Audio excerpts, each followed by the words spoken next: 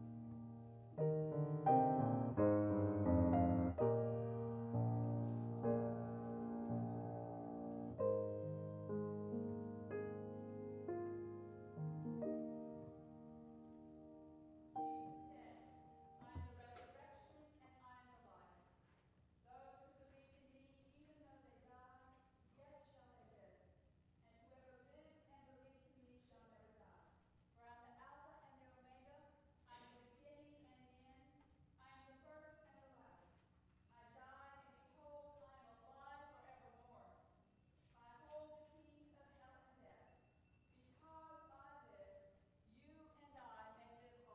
At this time, I'll ask everyone if you can turn your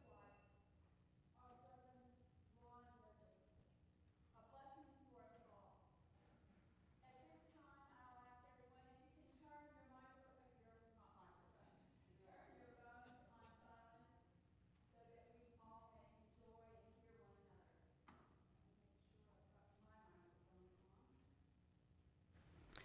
There we go.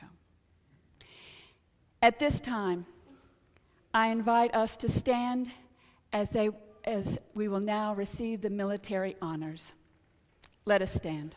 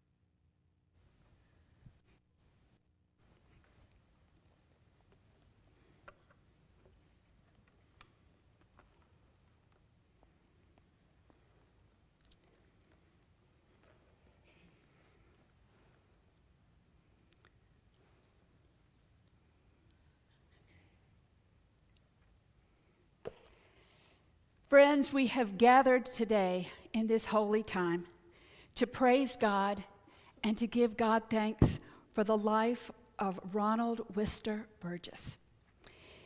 We come together, yes, in our grief, our tears, the lumps in our throat, but the memories in our hearts today that we hold close to us.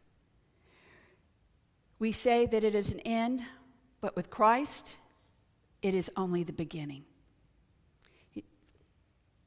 May we in this time, in our grief, as he told us, grant us and will give us God's grace, and that we in our pain may find comfort, and that in our sorrow we may begin to see glimpses of hope and truth. In death, there is resurrection. Thanks be to God. Amen. Amen. I welcome everyone, but also I welcome a colleague and friend. We have a connection heart to heart with our sisters and brothers in churches across as Christ connects us. We have Deacon Debbie McLaughlin that will come and open us in prayer. As family, not only were members here, but also at the Episcopal Church here in town. So we are grateful. Deacon, come and pray.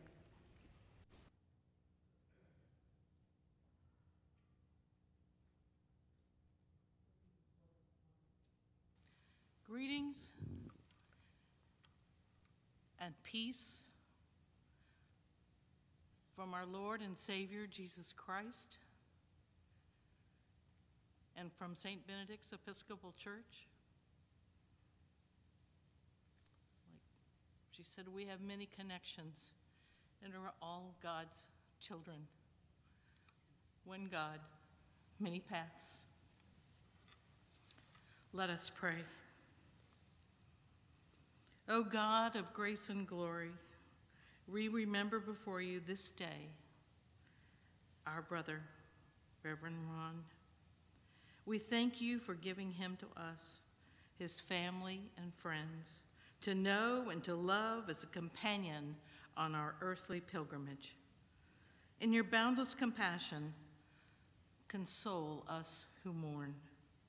Give us faith to see in death the gate of eternal life, so that in quiet confidence we may continue our course on earth until by your call we are reunited with those who have gone before. Through Jesus Christ our Lord. Amen. Amen. Thank you. As Mary and I sat together earlier this week and began to get our thoughts together and memories, you will see that there are various hymns because she said, I want to sing God's praises for sweet Jesus' sake. And so we sing our first hymn, His Name is Wonderful. It'll be in the hymnals, 174, and she'd like us to sing it twice because the first time we're just going to get warmed up. So if you'll take the hymnals, 174, let us stand, stretch those knees, and sing together, His Name is Wonderful.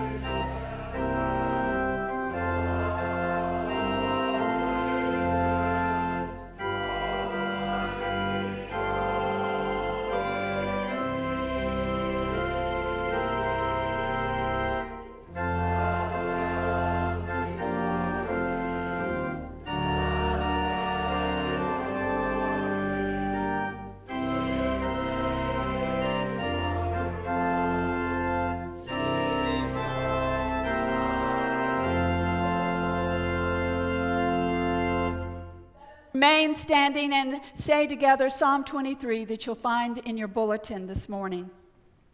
Again, one that Mary said we've got to share. The Lord is my shepherd, I shall not want. He maketh me to lie down in green pastures. He leadeth me beside the still waters. He restoreth my soul. He leadeth me in the paths of righteousness' name's sake. Yea, though I walk through the valley of the shadow of death, I will fear no evil, for thou art with me. Thy rod and thy staff, they comfort me. Thou preparest a table before me in the presence of mine enemies. Thou anointest my head with oil. My cup runneth over. Surely goodness and mercy shall follow me all the days of my life, and I shall dwell in the house of the Lord forever. Amen. We're to sing, I Know Whom I Believe, 714 in your hymnal, and we'll sing the first and the second verses. If you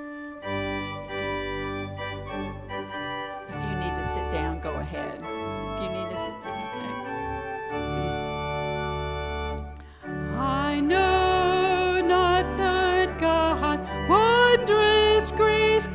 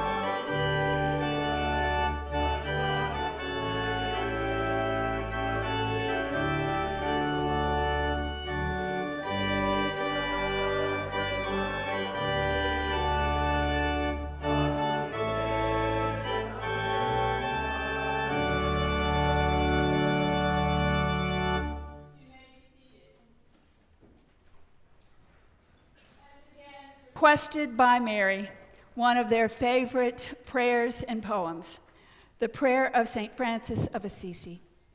And we are blessed today to have Mr. Armstrong come and read those words, that prayer to us. Come.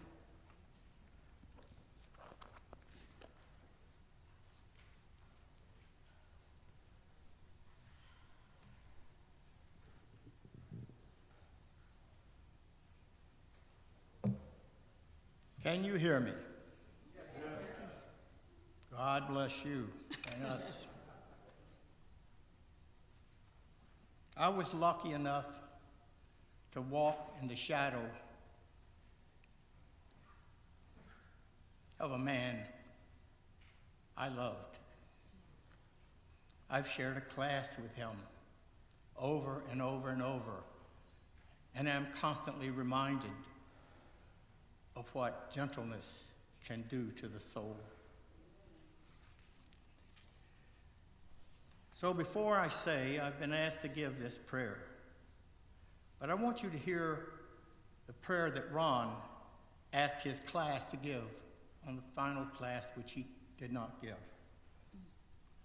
You guide me, and with your instruction and a true end, you will receive me with honor. What else can I do in heaven? But since I have you, what else could I want to do on earth? That's Ron. That's his life. And those that knew him we're very lucky. I have walked in the shadow of a great man.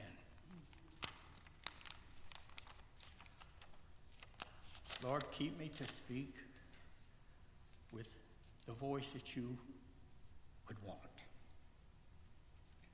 Lord, make me an instrument of your peace. Where there is hatred, let me now love. Where there is injury, pardon. Where there is doubt, faith. Where there is despair, hope. Where there is darkness, light. Where there is sadness, joy. O divine Master, grant that I may not so much seek to be consoled as to console, to be understood as to be understood. My mind just flew away as taking flying lessons, so just bear with me. To be consoled and to be consoled. To be understood as to understand. That was an important thing to say. To be loved as to love. It is in pardoning that we are pardoned, and it is in dying that we are born into eternal life. May his light shine forever. Amen. Amen. Thank you, Mr. Armstrong. You are a blessing, and you are a light in the midst of our darkness. We have a time of tribute and from family and friends. And I will first I know there'll be many, and I will let all those that would like to speak today, but I will also make sure we do it in a timely fashion. We now have his brother here from Richmond, Virginia, to come and read us the obituary. Please come now and share with us these words of his life.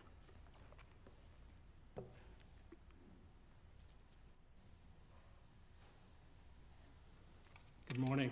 I'm Mark Burgess. I'm Ronald's little brother, and always was and probably will always remain the little brother of the family. It's my honor to share with you Ron's obituary. Ronald was born on January 13th, 1941, to Reverend John A.C. Burgess and Ruby Veers Burgess in Santa Fe, New Mexico. Left to cherish his memory are his wife, Mary Burgess of Pembroke Pines, Florida, son, John Burgess of Cleveland, Ohio, son, David Burgess and his wife, Lily of Richmond, Virginia, daughter, Cindy Burgess, Amira, and husband, Sam Amira of Cooper City, Florida. Grandson, Tony Burgess, stationed in Alaska.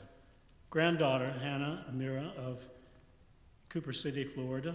His three siblings, Malcolm Burgess and his wife Merle, and children of Yorktown, Virginia, Enid Burgess of Los Alamos, New Mexico, and Reverend Mark Burgess and his wife Ruth and children of Williamsburg, Virginia. Upon completing his bachelor's degree in divinity school at Texas Christian University, TCU, in Fort Worth, Texas, Ronald was commissioned as a United States Army chaplain. He served on active duty for 7 years in Texas, California, and Germany, including 2 tours of duty in South Vietnam. In addition, Reverend Burgess served 31 years as a pastor following active duty, including ministry with the Christian Church Disciples of Christ and the United Methodist Church within the Holston Conference. While serving as a pastor, he served for another 18 years as an Army Reserve chaplain and National Guard chaplain in Virginia until he retired at the rank of lieutenant colonel. Reverend Burgess led a Bible study for 10 years in retirement with Plantation United Methodist Church. For 10 years, he also served as a chaplain for the Broward County chapter of the Military Officers Association of America. While working in Hereford, Texas, he met Mary Jimenez, daughter of Matilda and Victoriana Jimenez of Taft, Texas. They had 58 years of marriage and service in churches together. The unselfish, unconditional, loving, and warm support of Mary has been key to Ronald's ministry. She has fully served right along with him. Ronald loved watching football. particularly his college team of TCU Horned Frogs. He also indulged in reading books. He loved fiercely and deeply, and we take comfort in knowing that Ronald is now with the Lord at peace, surrounded by everlasting light. Interment will be at South Florida National Cemetery in Lake Worth, Florida.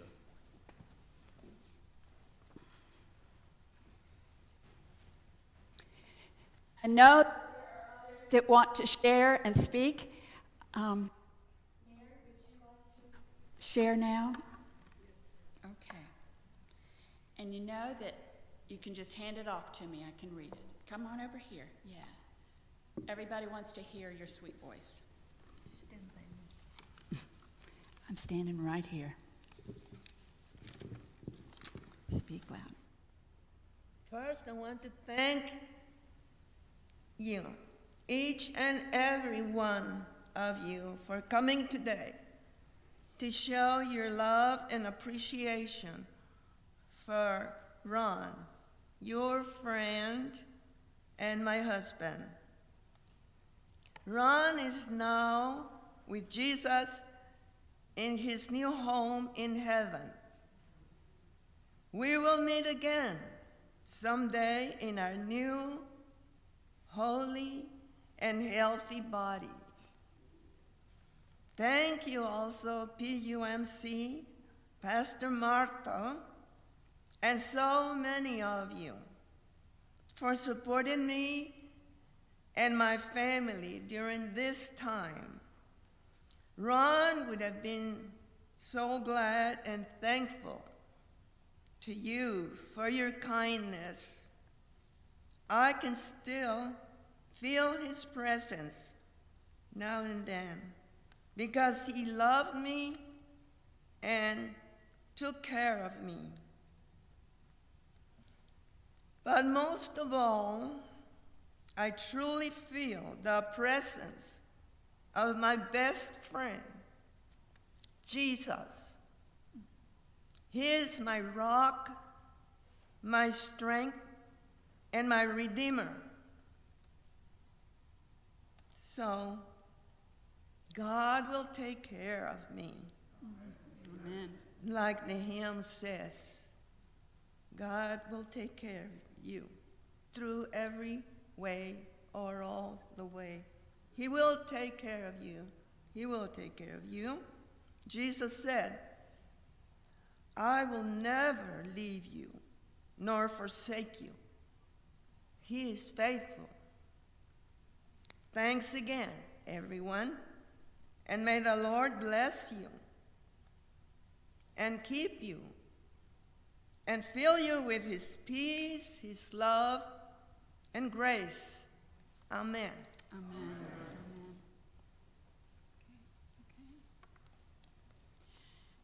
I think we have another preacher among us. Get ready, Mary. I'll let you preach one Sunday. What beautiful words from the heart. There are others that want to share at this time, would like to come up and share your thoughts from his son.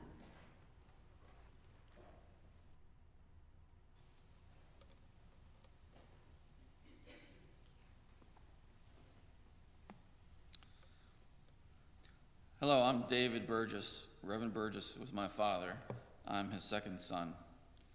His passing away was too unexpected and too quick. I spent the last 10 days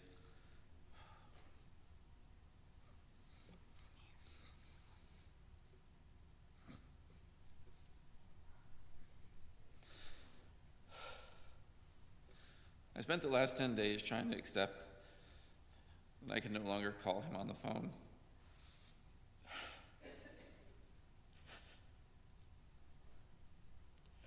And talk about what my wife and I are doing and how my son is doing in Alaska.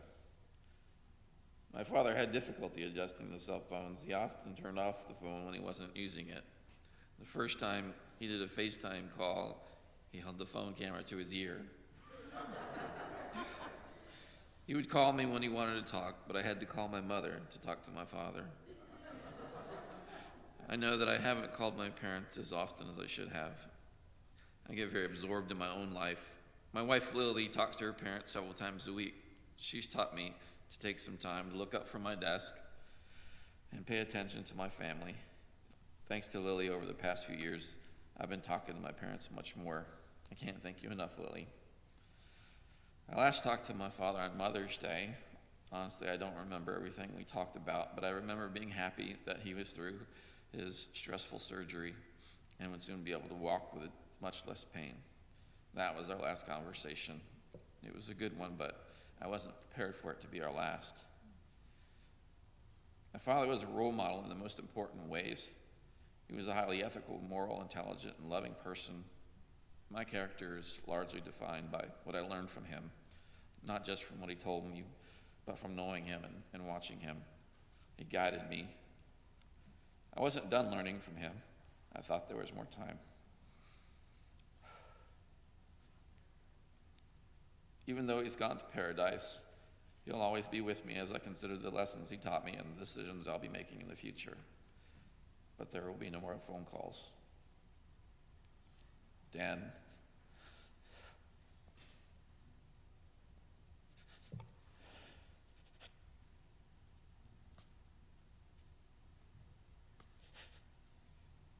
I love you and I miss you.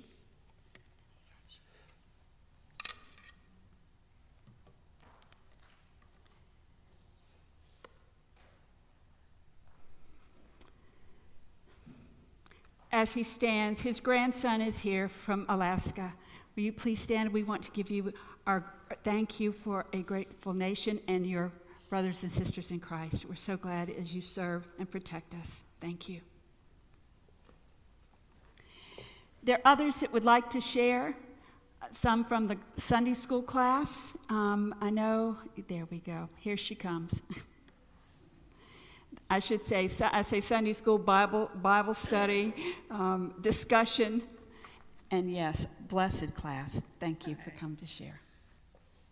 I miss Ron a whole lot because I used to go to the Bible study on Wednesday, and he was so approachable, and if I had any situation in my mind, I could always go to him and talk to him. And it was Mary's birthday that Sunday, and I reached over there, and I was singing the song to Mary, oh, how old are you now? Billy Boy, I went to seek a wife. She's the apple of my eye. She's a young thing and cannot leave her mama. And I says, how old are you now? And Ron says, you know you shouldn't ask that question. So Pastor came along and took his hat and put on her head, and we joked a little, and then I left. And then I heard that during the week that he passed away. I missed him, and it hurt my heart so much because the people from the class know that Ron was very approachable, very kind, soft-spoken, and you could feel the love vibrating from him, not a phony. I miss him, I really do. God bless his rest of his soul. Thank you. Others?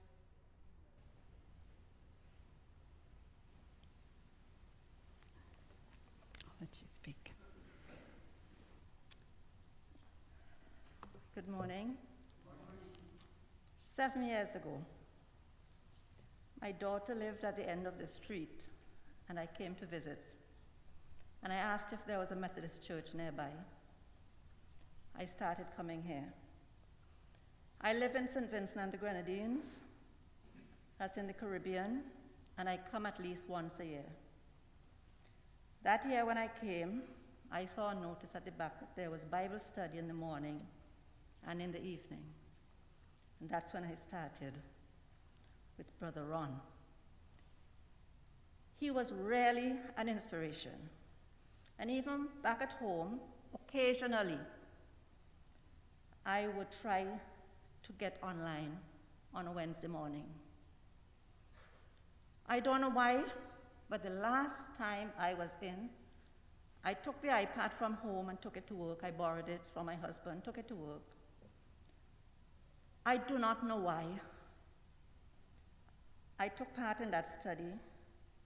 I looked at Ron, and I said, what is going to happen to this class if something happens to Ron?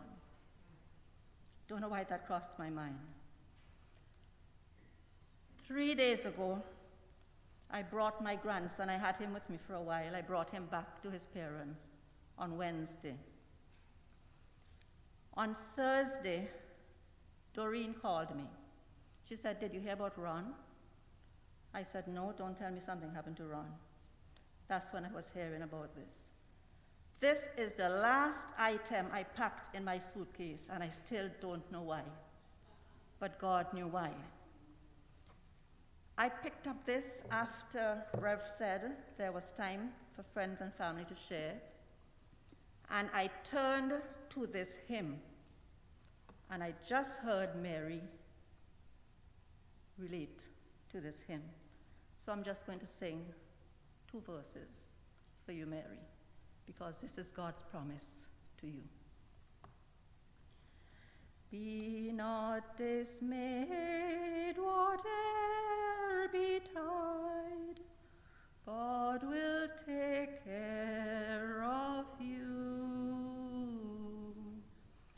Beneath his wings of love abide, God will take care of you.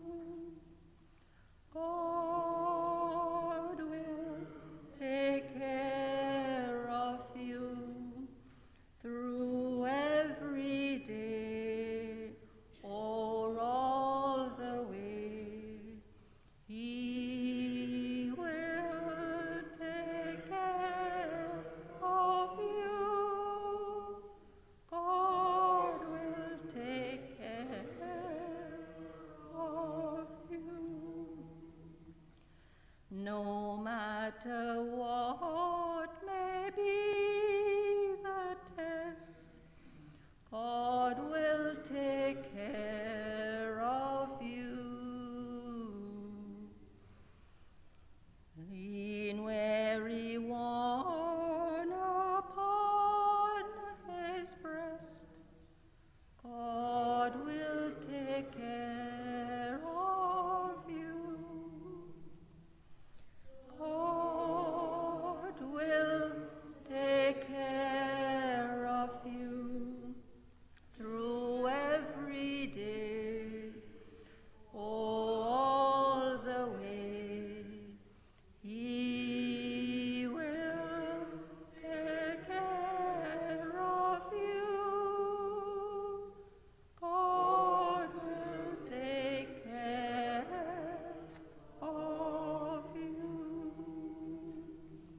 Amen.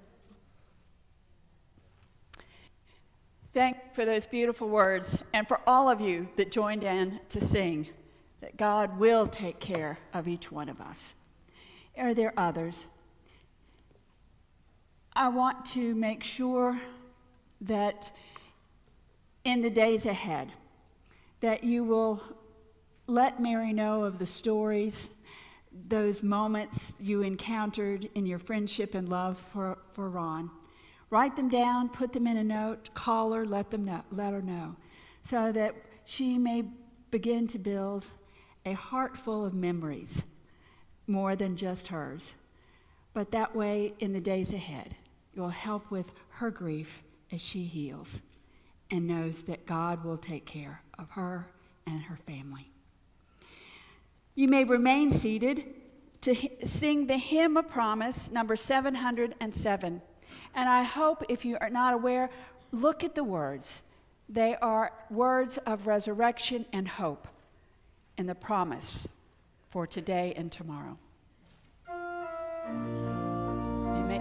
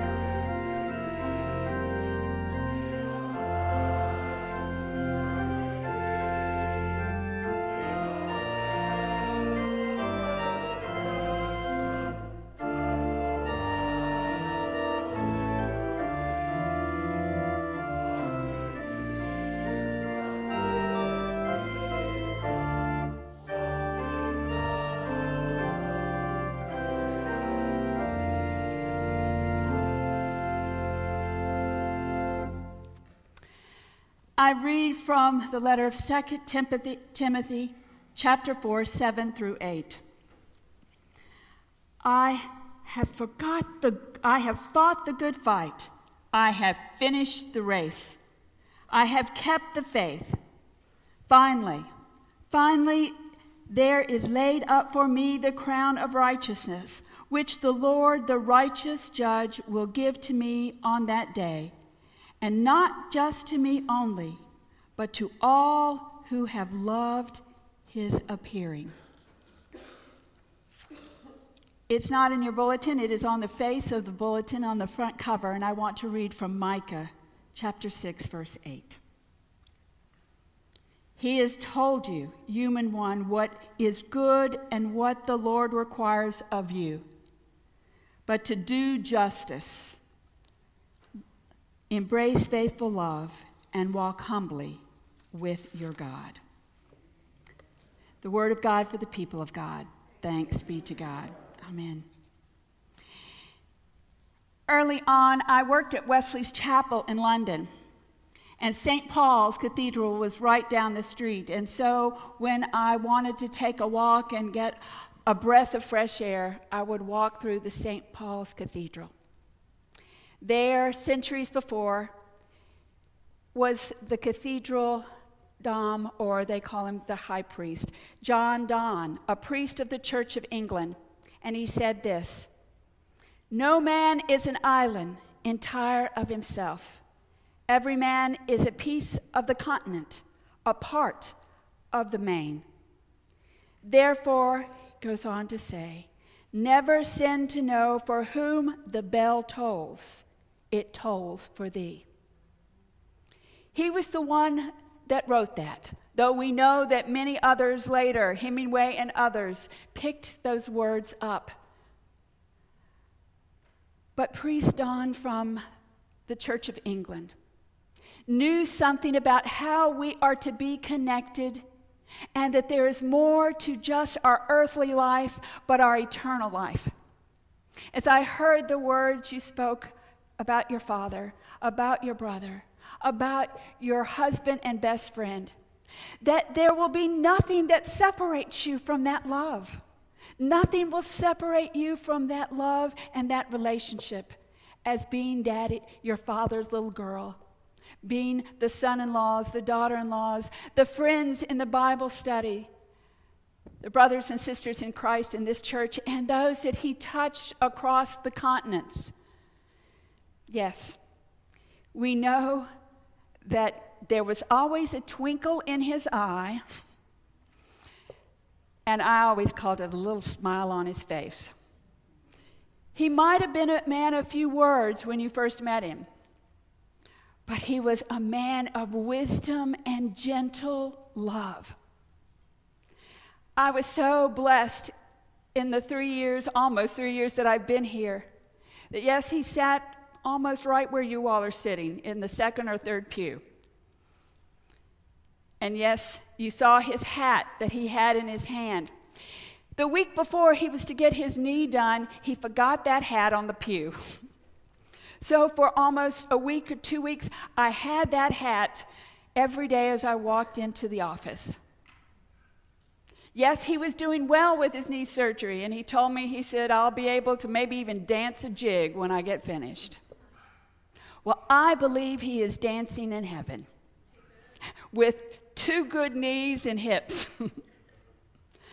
I believe that as he ministered throughout the continents and throughout the world, 2 tours in Vietnam, and as well as in Germany, as well as in Virginia and other California, we can go on and on. I'm so grateful for his blessings.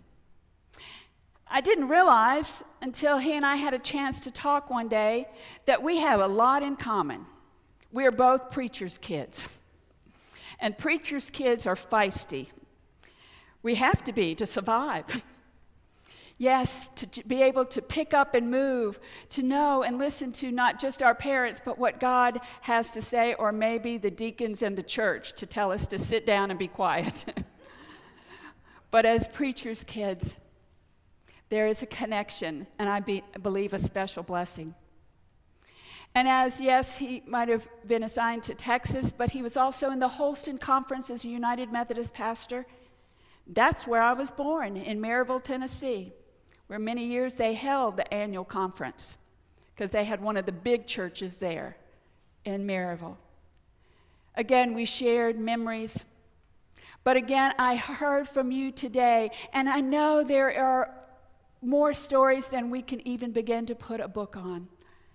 But it was because Ron's spirit of love and, yes, continuing learning and humbleness, he would always ask the question and always never be abrupt, even when he disagreed. Isn't that right, Mr. Armstrong?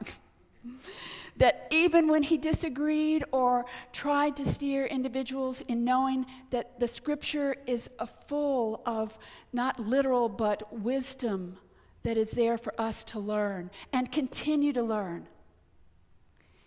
He would even ask me, he said, tell me what you've learned in your seminary. I said, well, Reverend Ron, that was almost 40 years ago I was in seminary. I said, we need to learn from those that are coming out, as well as share and mentor others. Yes. Micah's words that are here for us today, that we are to do justice, love kindness, and walk humbly with our God. Yes, if there was an example of that, was in Ron Burgess. Even to the end, he would say, oh, even though we may be divided, God is in the middle of our division.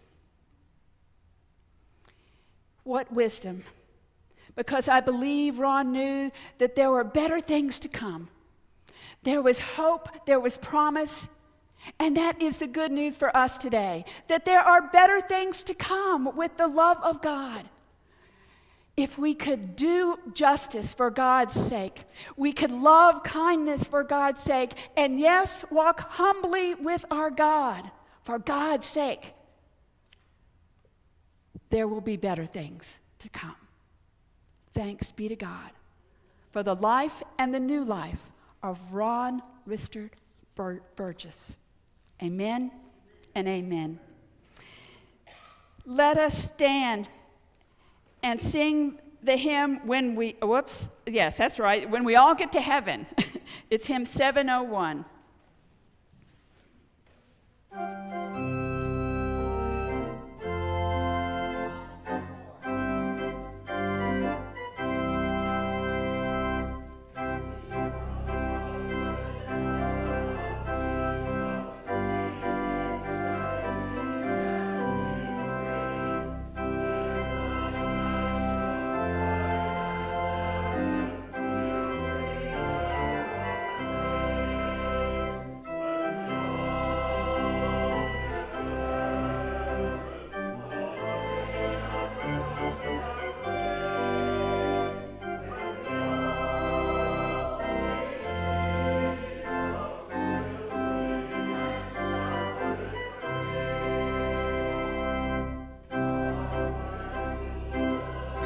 Praise be God.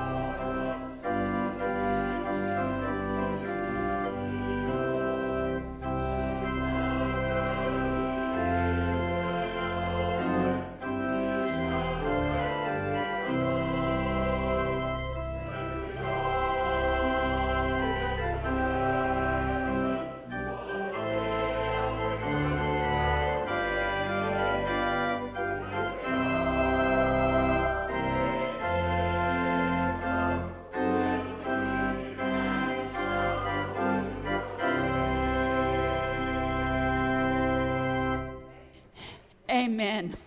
Let us hear these words. Receive Ron Burgess into your arms of mercy, O God. Raise Ron up with all the saints that have gone before him. But receive us also. Raise us into new life, for there are better things to come. Help us so to love and serve you, O God, in this world, and that we may enter into your joy in this world and the world to come. Now let us go in the name of the Father, and the Son, and the Holy Spirit, now and forevermore. Amen. At this time, I'm asking T.M. Ralph, the funeral home, to come at this time. We thank them for their ministry, Patty, and for all that you all have done in God's name. Truly is a privilege being here with each of you today. What beautiful words. What a beautiful legacy. Yours to carry on from this day forward. Friends and family have been lovingly asked to help us recess from the church and take Ron Burgess to his final place of rest. In the future, he will be placed among other heroes and with honor at South Florida National Cemetery, where together he will always, always be remembered, not only in your hearts, but in the hearts of our nation and all those who have served alongside with him. Thank you for your presence and your love on behalf of the family today.